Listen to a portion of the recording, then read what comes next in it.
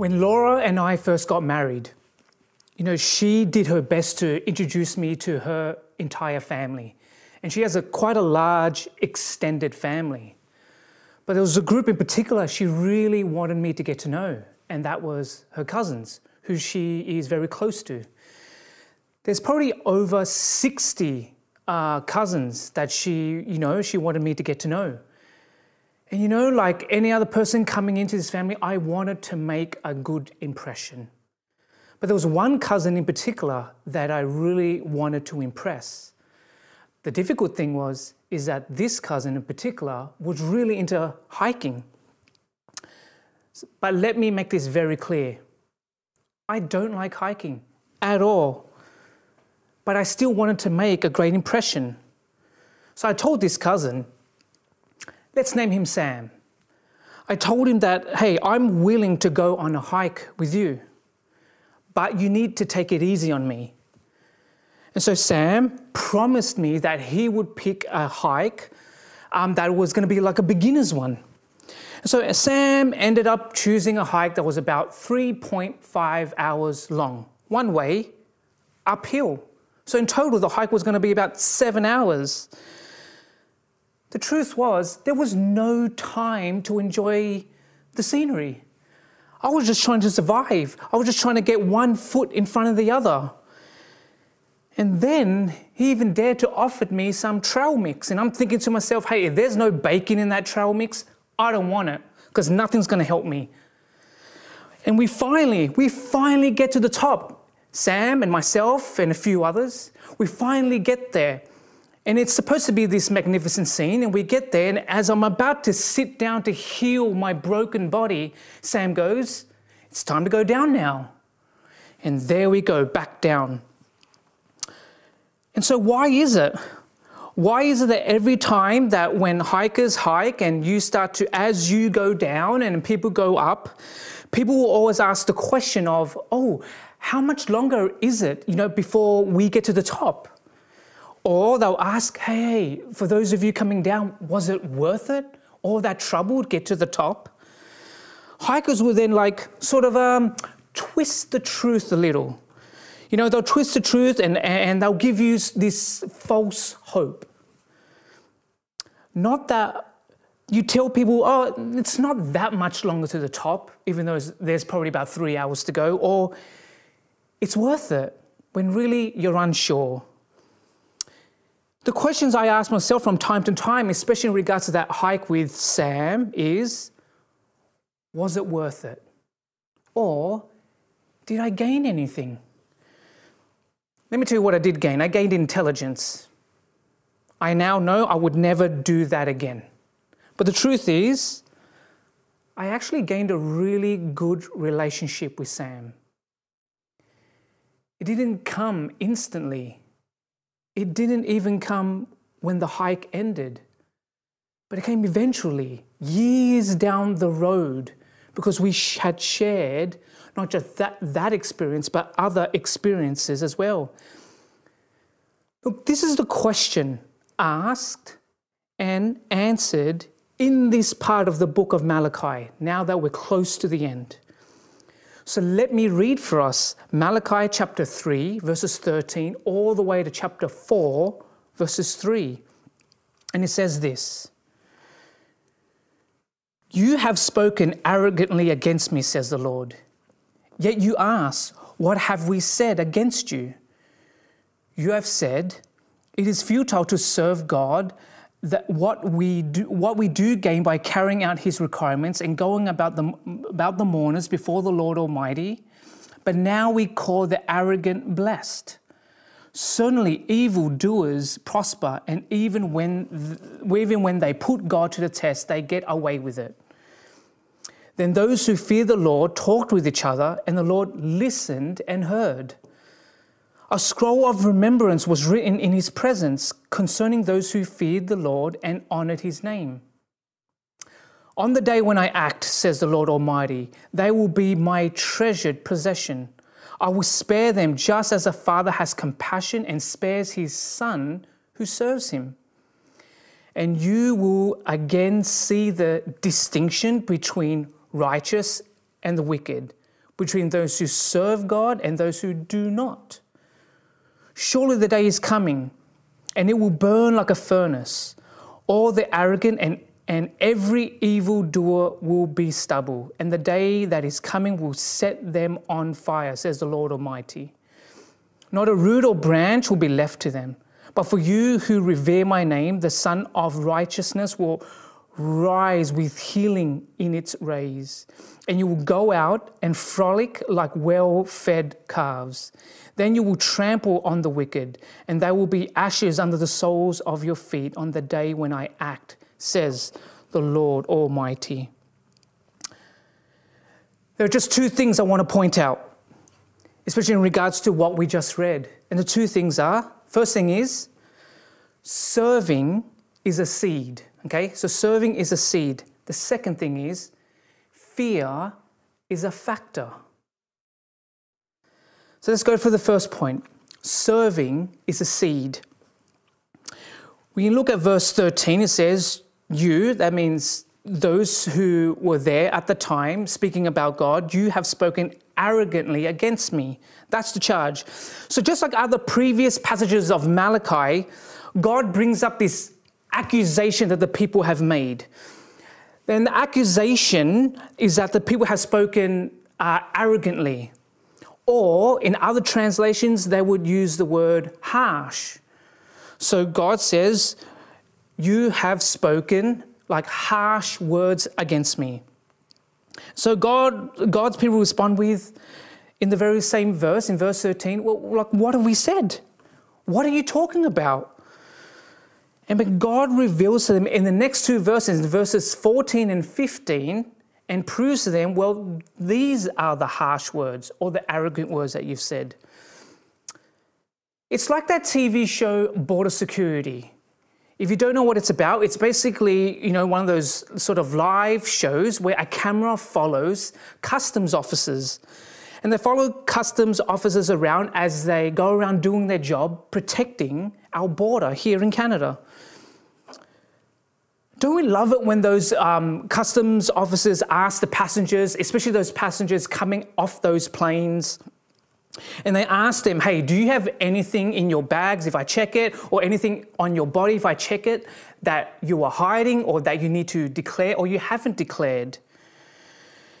And the passengers usually respond by saying, no, I've got nothing to declare. There's nothing on me or in my bags that I should declare. And almost every time in the show of Border Security, nearly every time the customs officer will pull out something from a bag. It will either be like a piece of fruit or a weapon, a gun, a knife, whatever it is. And they'll pull it out and they'll show it to the passenger and say, what's this? The customs officer will then proceed to show the passengers their declaration card. It's a card that points out, hey, you signed this declaration card to say that you had nothing, and here I have found something. And you've ticked on the declaration card that you had no fruit, and yet here it is. And most of the time, the passengers will be like, oops, or I guess I forgot. And this is what God is doing. God is showing his people that all throughout the book of Malachi, that he knows their intentions. And there is nothing hidden from his sight. So that we can be honest with him because he already knows. But in verses 14 to 15 in chapter 3, God reveals them. But this is the accusation that you've made. These are the harsh words, the arrogant words. God then proceeds to repeat to them.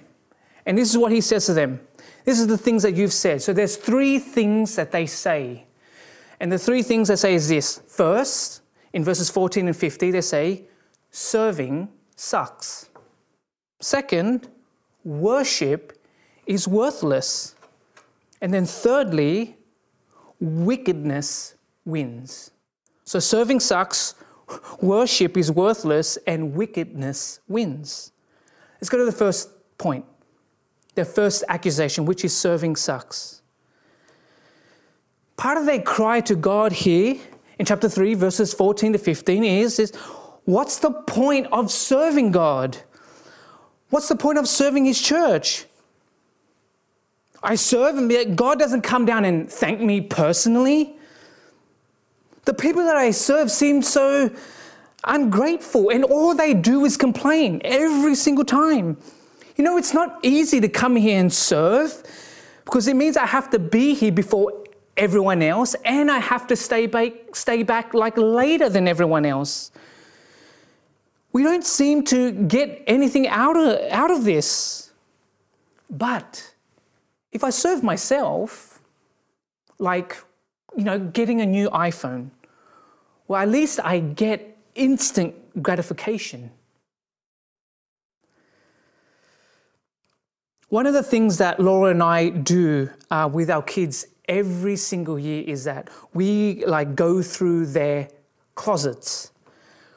We go through everything and we kind of put into bags things that they either no longer play with or they, no longer wear. And we put them in a bag and then we give them away. It's a part of like a yearly routine that the whole family goes through at my household. Have there been tears, especially in regards to clothes and toys, when we are giving them away and putting them in the bag? Of course.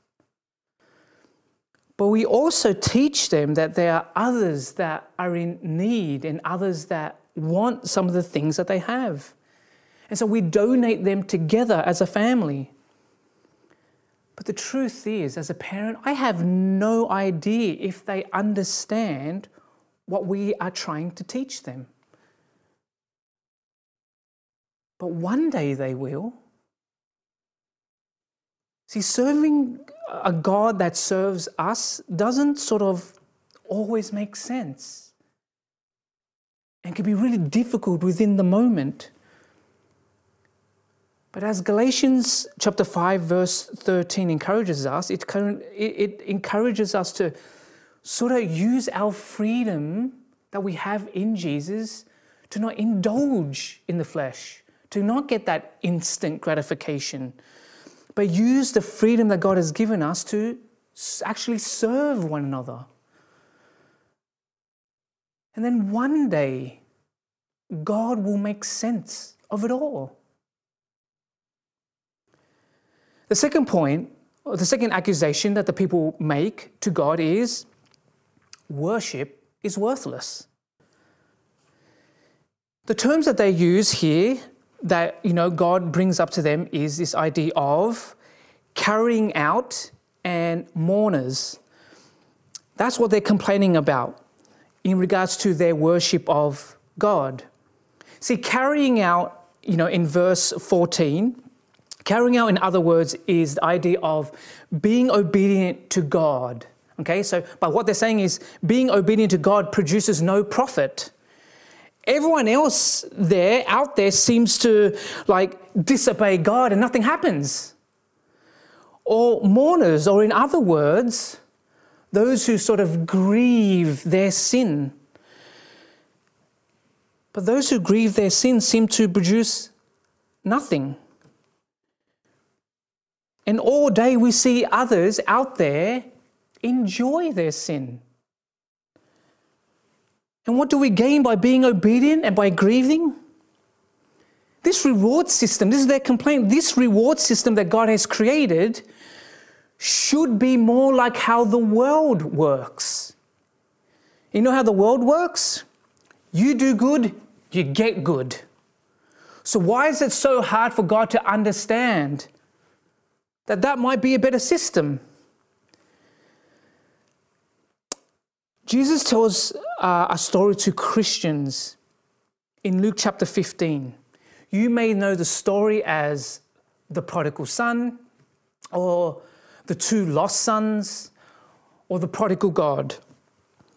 The story goes that the younger brother, he leaves the family and goes off to this sort of faraway land, and he spends all his money, all his inheritance on prostitutes, on this idea of wild living, crazy living.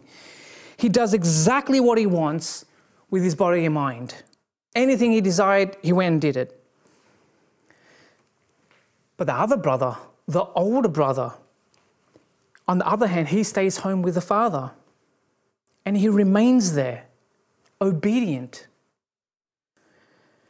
The younger brother, actually one day he comes to his senses and he realizes and he mourns and he returns home. The father is beyond joyful. And the father puts on a party, like a celebration for this child, this younger son that is coming home. As this happens, I will pick up the story starting from, Luke chapter 15, verses 25 to 31. So in Luke chapter 15, verses 25 to 31, it says this as I pick up the story. Meanwhile, the older son was in the field. When he came near the house, he heard music and dancing. So he called one of the servants and asked him what was going on. Your brother has come, he replied, and your father has killed the fattened calf because he has him back safe and sound. The older brother became angry and refused to go in. So his father went out and pleaded with him. But he answered his father, "Look, all these years I've been slaving for you and never disobeyed your orders. Yet you never gave me even a young goat so I could celebrate with my friends. But when this son of yours, who has squandered your property with prostitutes, comes home, you kill the fattened calf for him?" "My son," the father said, "you were always with me, and everything I have is yours." So what do we gain by being obedient to God and grieving our sins? With that passage we just read in Luke 15, the thing that we actually gain is God. That's what he's telling his older son. You have me. You're with me all the time. Everything I have is yours. In Jesus, we have all that we need. That's why in Ephesians chapter 1, verse 3, it reminds us of this, that in Christ we have everything. Like those on their deathbed, they do not look back. None of them look back and think to themselves, "Oh, I wish I made more money," or I wish I spent more time working. The usual talk about that time is actually about, man, I wish I spent more time with the ones that I love. Part of the good news is that we have a God that delights to spend time with us. Not just for now, but for all of eternity. The next charge, the next sort of harsh words that the people have for God is that wickedness wins. So the charge that they bring towards God is, why are evildoers going great? Why is everything about it great? Because it looks like they're having the time of their lives. And our attitude can be, oh, if you can't beat them, let's join them. However, God goes on to promise in Malachi chapter 3, verse 18, all the way to chapter 4, verse 3, that the day is coming. And when he will act, when he does his thing, he's going to make a distinction between good and evil, like separating oil from water. He's going to separate it. What follows is God makes it very graphic. For instance, if you look at Malachi chapter 4, verse 1, you see that he uses the word when he acts that there will be stubble. Stubble is used, and how that stubble will be set on fire. That's the language God uses in Malachi chapter 4, verse 1. Growing up in Australia, there were bushfires every year. Some years were like really bad, and some not so much, but it was still the norm to have one every year. But the bushfires were always dependent on what was happening previously. It was dependent on the build-up, the actual build-up of all the sort of the dead leaves and the dead trees and branches. See, the more dead leaves and the more dead trees and branches, then the worse the fire would be the very next year. That's the idea, is that the stubble is the build-up of these dead leaves and trees. And then God will come in His time and will deal with that stubble. But many will cry out to God. You and I might be crying out to God and asking for His judgment now. God, just come back now and just judge the world. Let's just end it. It just seems like right now life is all unfair. They're sinning and going about their way, and I'm trying not to, and things, I'm suffering here. But if you come in and judge, Lord God, then, somehow you will balance the scales into our favor. But my question for us is, are you sure that you want God and His judgment to come right now? See, passages like Malachi, they can be a good thing. They're like a warning sign, like there's danger ahead. And it gives you that time to reassess and to sort of act carefully. But there are other passages that are similar to this that give a warning, but they also reveal God's character. In 2 Peter chapter 3, verses 8 to 9, there's a couple of things that is said here. And it says this in 2 Peter chapter 3, verses 8 to 9 says, "But do not forget this one thing, dear friends. With the Lord, a day is like 1,000 years, and 1,000 years like a day. The Lord is not slow in keeping His promise, as some understand slowness. Instead, He is patient with you, not wanting anyone to perish, but everyone to come to repentance." Look, God may not be doing what we want Him to do in our time. But as each day, sort of goes by, let us do what was just read, which is part of our job is to proclaim the patience and love of God and call people to mourn for their sin.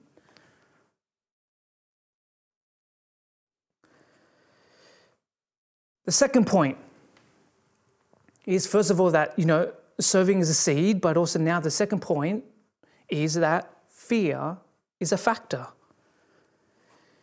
See, back in chapter 3, verse 16, it actually says that in the very first word that Malachi uses is the word then. The word then is sort of this new point in the story, the new point in the narrative. The author is making a distinction between those who previously do not fear God to now those who fear God. Okay, so this is part of the turn in the story. We are told in Malachi chapter 3, verse 16 that the God-fearers, what happens? They come together and they talk. They're in a discussion, in a conversation now.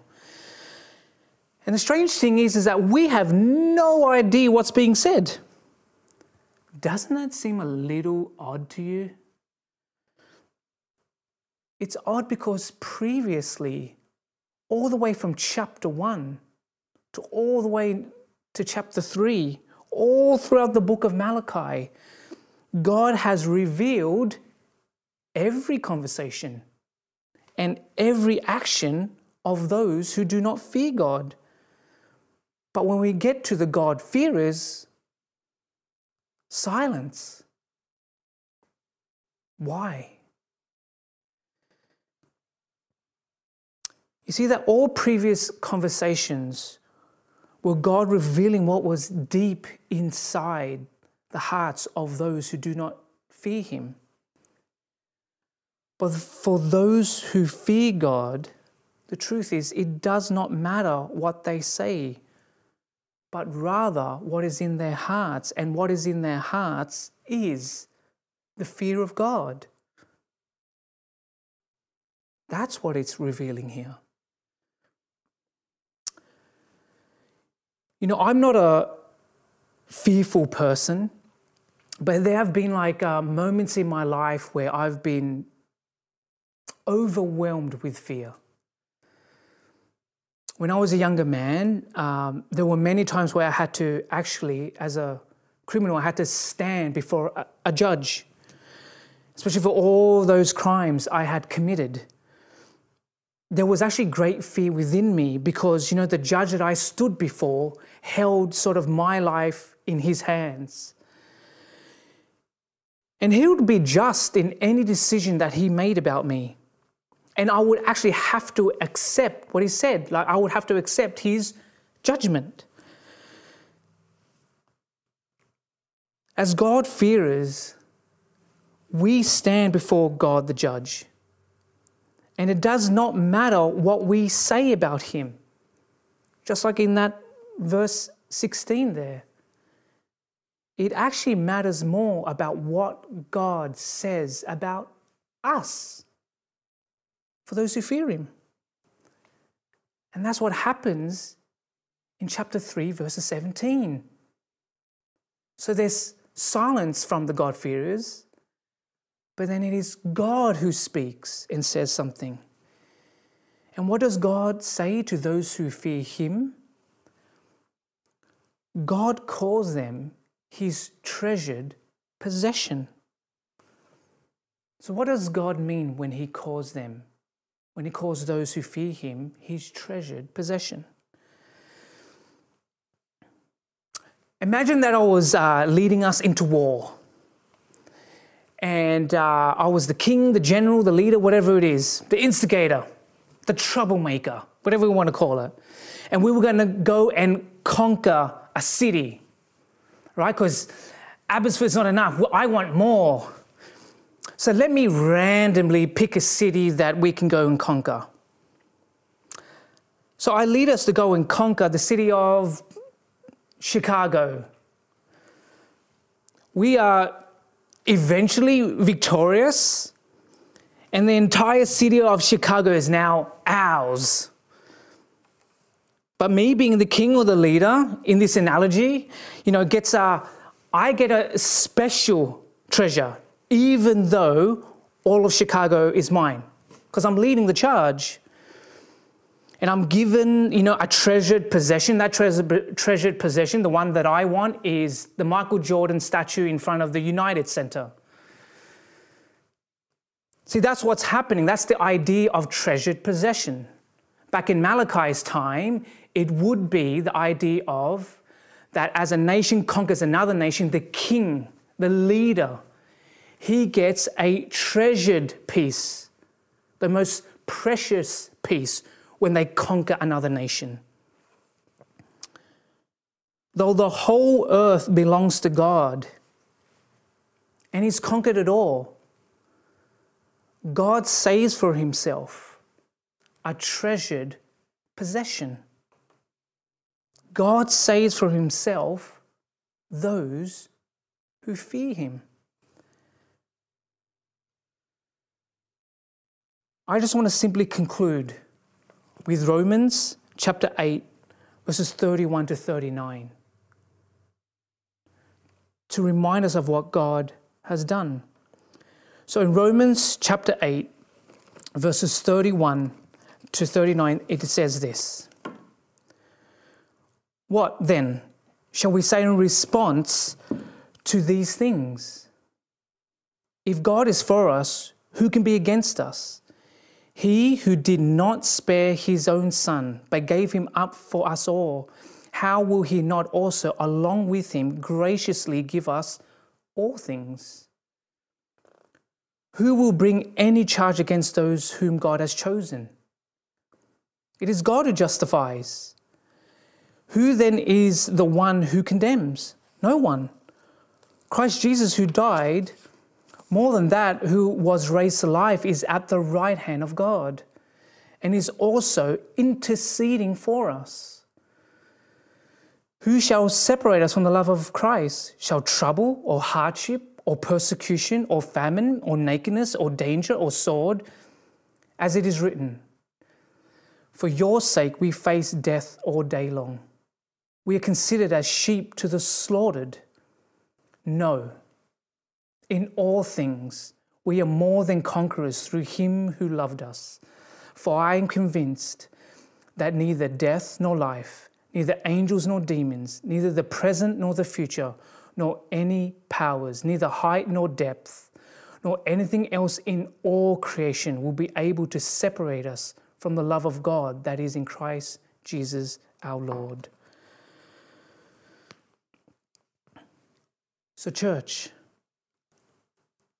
let us actually encourage one another, especially towards love and good works, because the day of the Lord is approaching.